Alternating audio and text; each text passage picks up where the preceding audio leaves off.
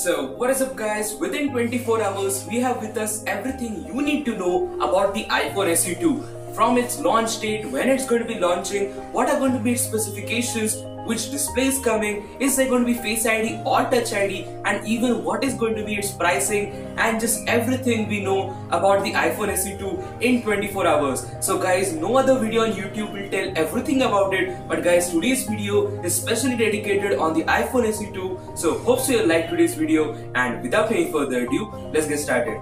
So guys, first of all, analyst Minchico has predicted that the iPhone SE2 is coming in the first month of 2020. Means guys, in January, Apple is going to be conducting an event or just going to be launching this iPhone. Well guys, second thing I want to say, like guys, it is expected to be in the second week of January 2020. That is it for the launch date. But what is going to be the iPhone SE2? Well guys, the number one thing which I want to say is iPhone SE2 is going to be the same like the iPhone SE, what it had inspired from the iPhone 6s. In short, if I were to say guys, just the iPhone 8 which we have with us, a 2 to 3 years old iPhone up to this point, and now guys, what Apple is going to be doing is going to be taking the same body design, but they are going to be doing one more thing, and that is keeping the body same. The same size and same form factor, even the same display, the same back camera, but what you are getting with this is Apple's A13 Bionic chipset. A13 is the most power efficient and the fastest chip Apple makes,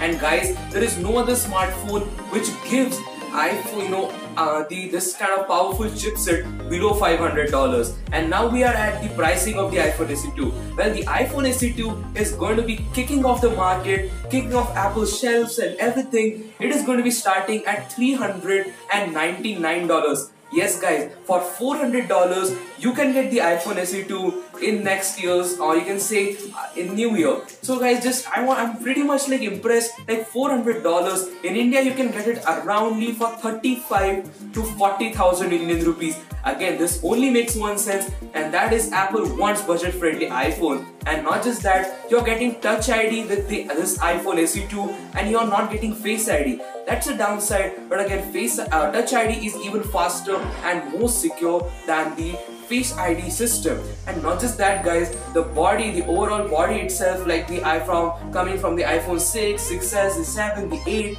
again this iPhone SE2 or whatever it is going to be called as, it's going to be dope. Again, most of you guys want a bezel-less and notch full display with beautiful technology, but again, this iPhone 8 display is not at all bad.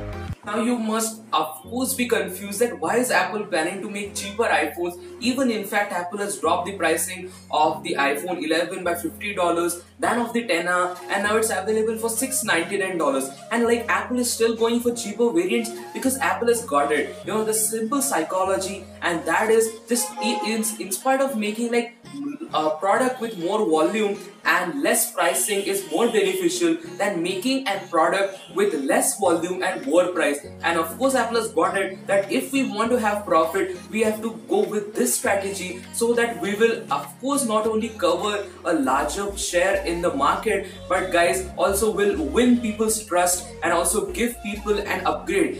People in India are still stuck on iPhone 6 and 6s, and just because the pricing of the latest iPhones is not at all making a lot of sense, and now the iPhone 10's price has dropped to 40,000 Indian rupees. So most of the people are upgrading towards it, and if Apple will come with this alternative, it's definitely going to be appreciated. And guys, I hope that you have liked today's video, and guys, I'm always there to give you the latest updates regarding Apple ecosystem, and if there are any leaks and news, guys, consider subscribing if you like Apple content. And guys, thanks for watching. Don't forget to like this video and also leave a comment that what are your thoughts and are you excited for this iPhone. So thanks for watching, stay tuned for more videos, and